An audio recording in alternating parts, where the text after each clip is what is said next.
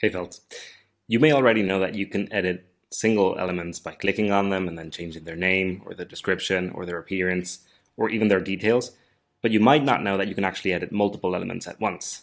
This is called multi-select, and there's a couple of ways to do it in Felt. So the first one, and the one I use the most, is simply Shift, Click, Drag. It lets you select using an envelope or bounding box, and it's pretty useful.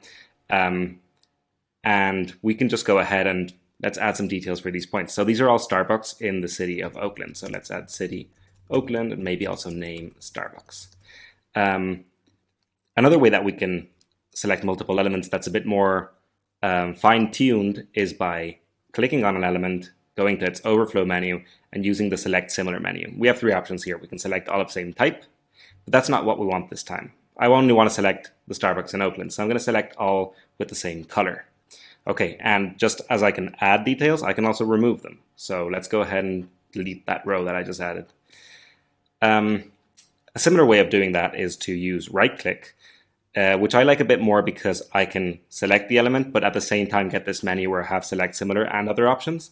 And then finally, if you have an element already selected, you can also use Command-K, type select, and then use one of the multiple select options. There's one more trick I'm going to show you, which I think is pretty nice, which is that, remember those details that we've seen before? If you open that overflow menu, you can get another option to select all elements that either have that key or that key and value combination. So here we've selected all Starbucks inside this zip code. That's all. Thanks so much for watching, and see you in the next video.